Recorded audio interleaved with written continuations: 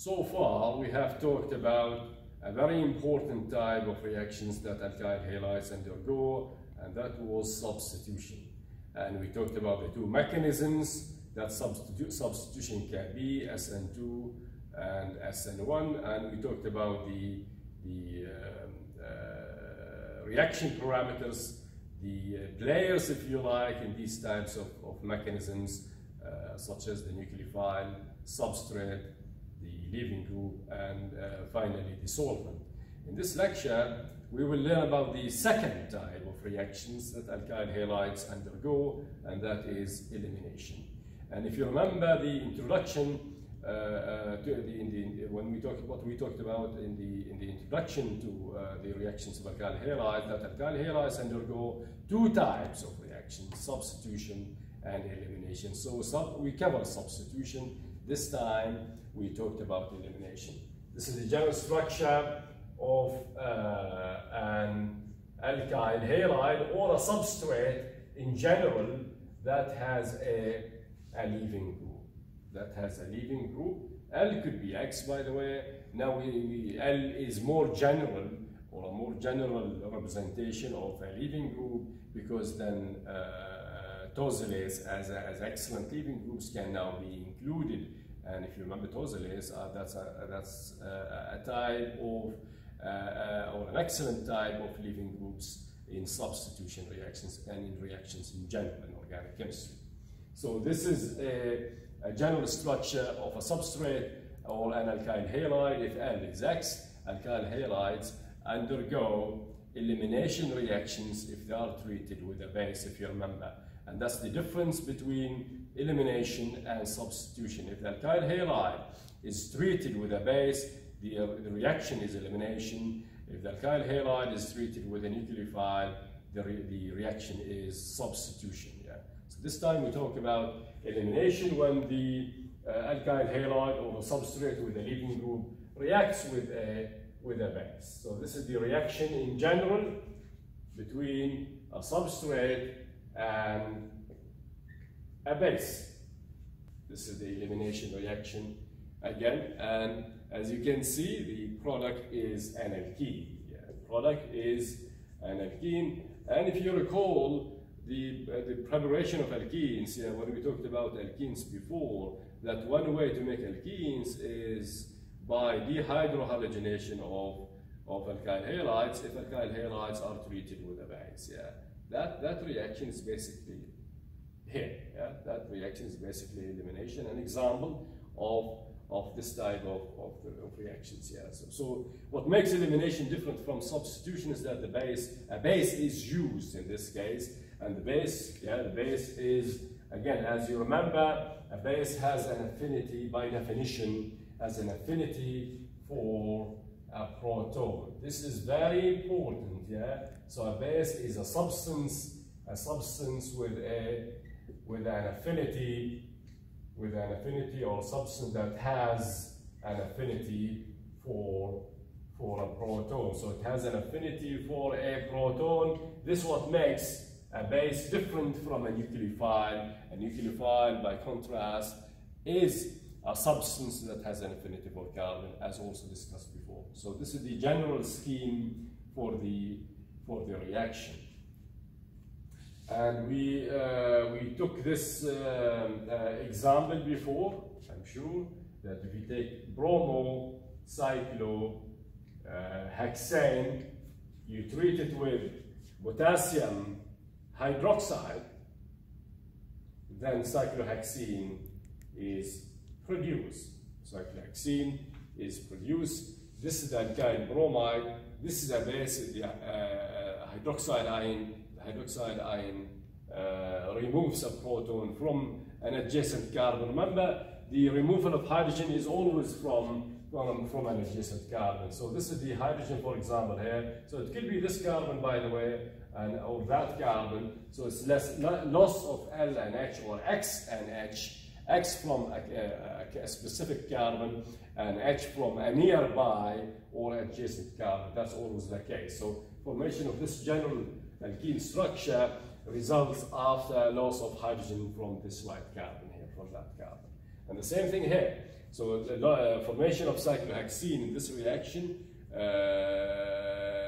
occurs by loss of H from this carbon, you see, and Br. So this H, one of these hydrogens here, is lost, and that's why the double bond is now between that carbon and carbon that had the Br. So this is a simple example of an elimination reaction of an alkyl bromide with potassium hydroxide as a base. Let's now take another one. If we take an alkyl bromide like this now. So this is a tertiary alkyl bromide, and it is not symmetrical. If this is treated with a base like potassium hydroxide, then elimination reaction should take place. But here we should stop for a second and think about this reaction. Now, we say it's loss of X from carbon and H from a nearby carbon, or loss of X from a carbon and H from an adjacent carbon. Yeah, so this Br then from this carbon, and then we look at adjacent carbon. Adjacent carbon, for example, we call it A. Carbon A has a hydrogen, so that hydrogen can be lost, and that Br, of course, can be lost. And if that's the case, then this product, this alkene product, is obtained, a double bond between carbon A and carbon that have the Br. So this is the first product when a hydrogen from carbon A is lost. But there isn't only carbon A as an adjacent carbon. There is carbon B. Carbon B here, carbon B has 3 hydrogens. Carbon B is also an adjacent carbon to the carbon that has the Br. One of these hydrogens can also be lost, and if that's the case, then we get a second alkene product, which is this one. So this is the second alkene product that is obtained by loss of a hydrogen from carbon B. What about a third carbon? A third carbon would be carbon C. If you look at carbon C, this carbon C has 2 hydrogens, and these carbons, by the way, are all different from each other. This is an unsymmetrical alkyl halide, yeah? Okay, so always we look for unequivalent hydrogens, if you like, on adjacent carbons, yeah? The number of different types of adjacent carbons will give us the same number of different alkene products. So that's the second alkene. If one of the 2 hydrogens on carbon C is lost with Br, then the double bond should be there. Yeah? So this should be then a third. This should be a third alkene product after loss of a hydrogen from carbon C and Br. So there are 3 different products, and you notice plus, yeah, it's not or. This is a mixture of 3 products, and therefore the first one plus, the second one plus, the third one. This is a mixture of 3 alkene products that are obtained here, and 3 products are obtained because there are 3 different types of adjacent hydrogens, yeah? So this is very important piece of information here in this regard, okay, in the discussion of elimination reactions, yeah? Okay, the other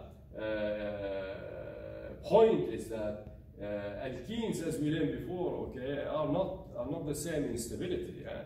Okay, so although the 3 alkenes are produced, okay, they will not be produced in equal amounts.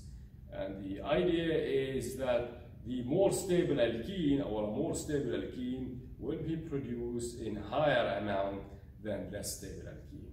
And if you look at these double bonds, you will notice that this double bond is tetra substituted. These 2 carbons, yeah, of this carbon-carbon double bond are fully substituted. So this is a tetra.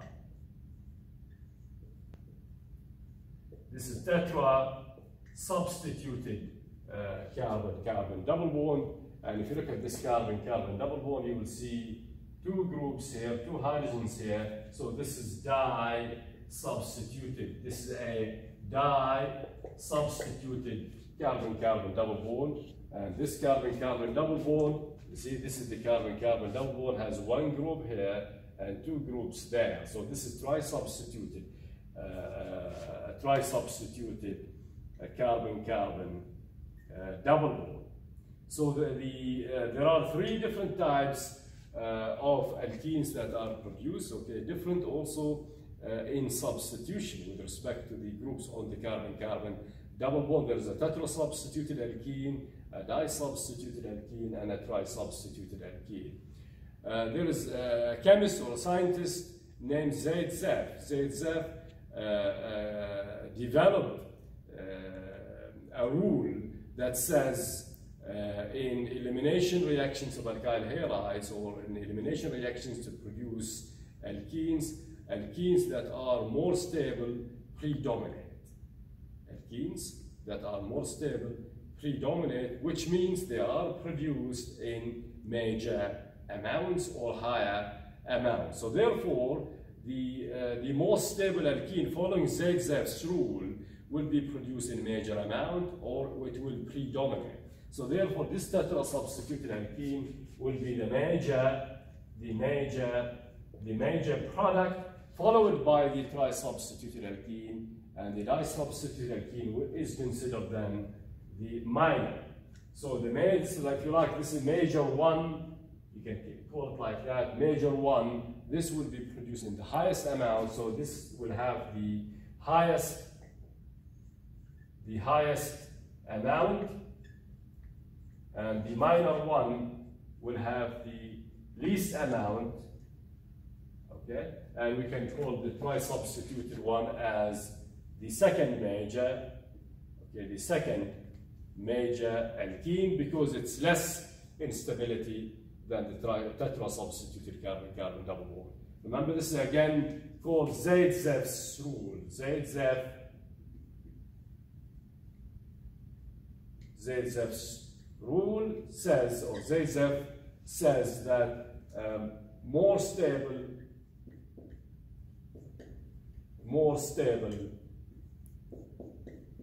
alkenes predominate,